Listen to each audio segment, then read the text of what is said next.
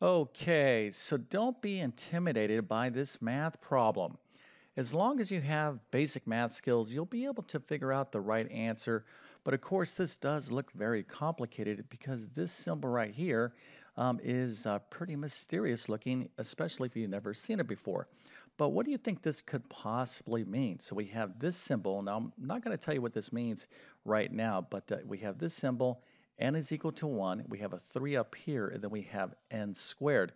Well, the correct answer is one of these answers right here. So let's go ahead and take a look at our options. So A is 3, B is 9, C is 14, and D is 20. All right, so no need to use your calculator, so put that away.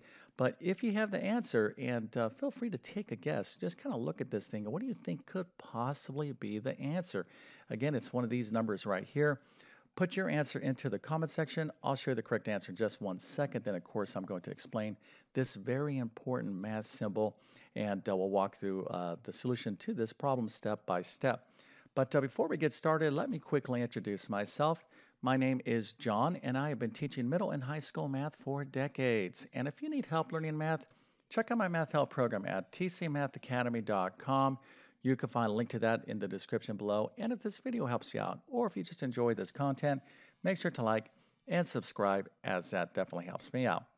All right, now we have this mysterious looking symbol, and of course, this looks pretty scary. You might be saying, hey, Mr. YouTube Math Man, there's no way I can figure this out. This is way, more advanced than all the math that I ever took. Well, yes, you may not have studied this, but what do you think this possibly could mean? Okay, what do you think is the right answer?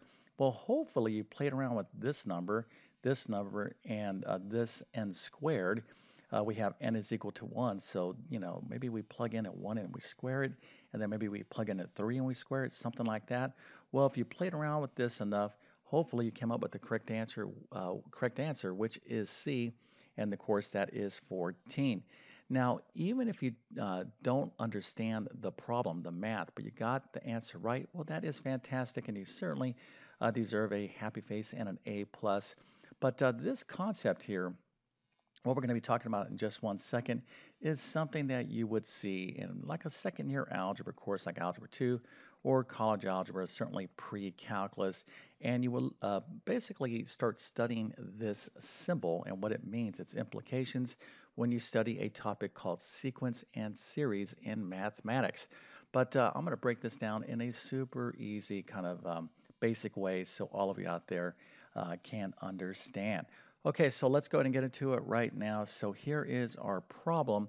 And hopefully you took some sort of guess. You're like, I don't know what's going on here, Mr. YouTube Math Man. Well, just take a guess. So if n is equal to 1, all right, so we have an n squared. Well, if n is 1, that would be what? 1 squared. So maybe the answer is 1. But we also have a 3 up here, so we don't see 1 as an option.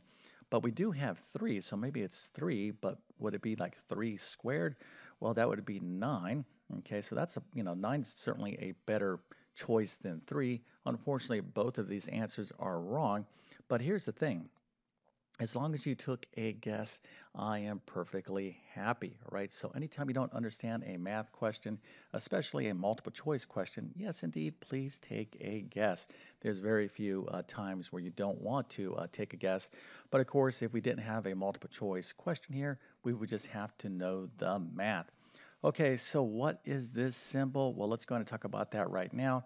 So this symbol is called sigma. Okay, it's what we call the summation notation. Okay, so this is a notation. This means something in mathematics, but sigma is this is the symbol in the Greek alphabet, right? It's called sigma. Okay, but you want to think of the word sum, okay, or summation. So how does this symbol work? Well, let's go ahead and talk about that right now. But before I do that, let me go ahead and just get back to this sequence and series business. I did mention that this is relevant to those of you out there that have studied sequence and series. Now, what is a sequence in math? Well, a sequence would be like a sequence of numbers, like 1, 2, 3, and 4. This is a sequence.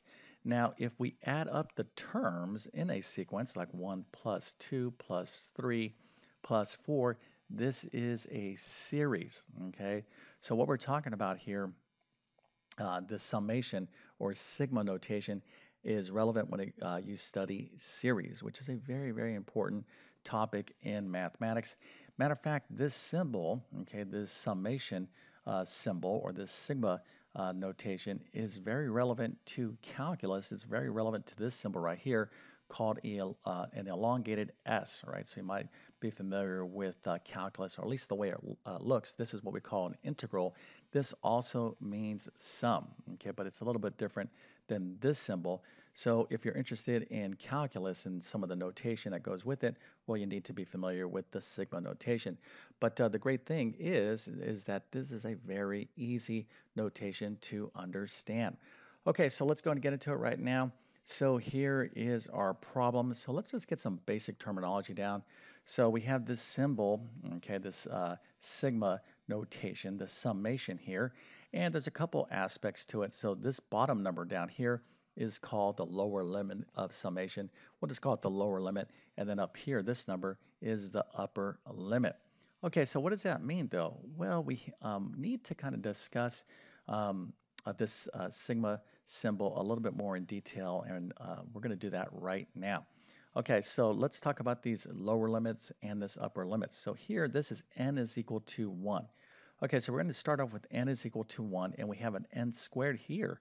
So it looks like we're probably going to replace this n squared, this n, with 1, and that's exactly what we're going to do.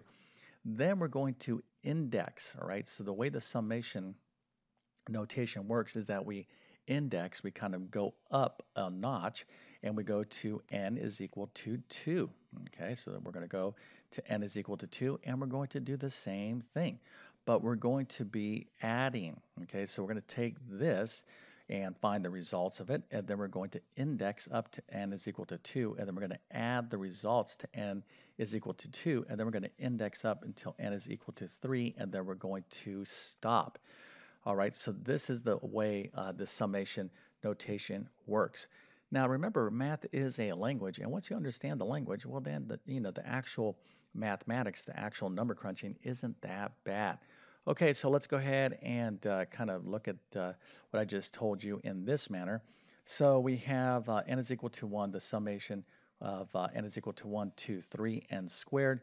So that means that we're going to start at 1. Okay, so we're going to place this n with 1, and then we're going to index to n is equal to 2. We're going to plug in for n that 2, and then we're going to add n is equal to 3. Okay, where n is equal to 3 because we're going to stop right there. So this is kind of like our starting point, and this is our stopping point, and we're going to add all this up because that's what the sigma notation is. It's the summation notation. Okay, so let's go and take the next step, which of course is having you quickly subscribe to my YouTube channel. Now, I definitely need your help to continue to grow my channel. Now, I've been on YouTube for some good period of time. Matter of fact, I think I started my channel way back in 2008, but I really didn't do much with the channel. I posted a video here and there. But about 6, 7 years ago, I really started putting more effort into my channel, and the results kind of did this. Now, that's a good lesson learned or a good reminder for myself and for you, and that is if you really want to improve in something, okay, if you really want to get great results, you have to be consistent. You have to put a lot of work and effort in over a long period of time.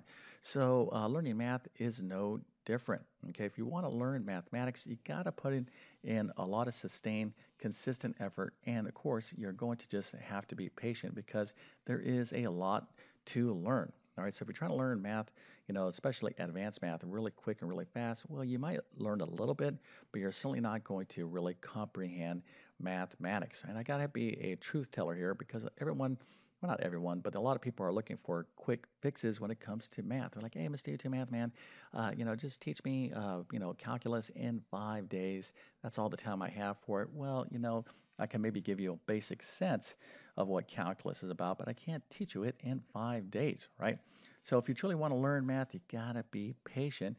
But even more importantly, you need to have clear and understandable, kind of simple to understand math instruction. And that's what my channel is all about. I try to make math clear and understandable and interesting, all right? But I need your support to reach as many people as possible. And the best way to support this channel is to hit that subscribe button. And if you're going to do that, hit that bell notification as well so you can get my latest videos. Now, if you want to learn more about this sigma notation and sequence and series, check out my full main math courses. I'm going to leave links to those in the description of this video.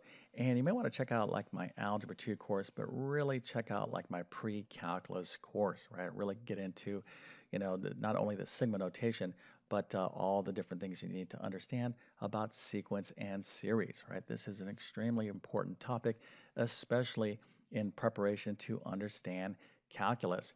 Okay, so let's go ahead and finish up this problem because all we have to do is basically just some number crunching. And that's why I told you to put away your calculator because here we have n squared. We're first going to let n is equal to 1. Okay, so we're going to replace this n with a 1. We're going to square it. And then we're going to let n is equal to 2. So I'll replace this n with a 2. We'll square it. And then we'll replace this n with a 3 and we'll square it. And then we'll add up all the terms here. Okay, so let's go ahead and do that. So basically, here is what this sigma notation means, right? So we're going to add up the sum of n is equal to 1, 2, 3, n squared, right? So we start off with 1 squared plus 2 squared plus 3 squared. So now, we're just talking about basic math, right? So 1 squared is 1 times 1, which of course is 1. 2 squared is 2 times 2, that's 4. 3 squared is 3 times 3, that's 9. 1 plus 4 plus 9 is 14. Okay, so what is the big idea in this video?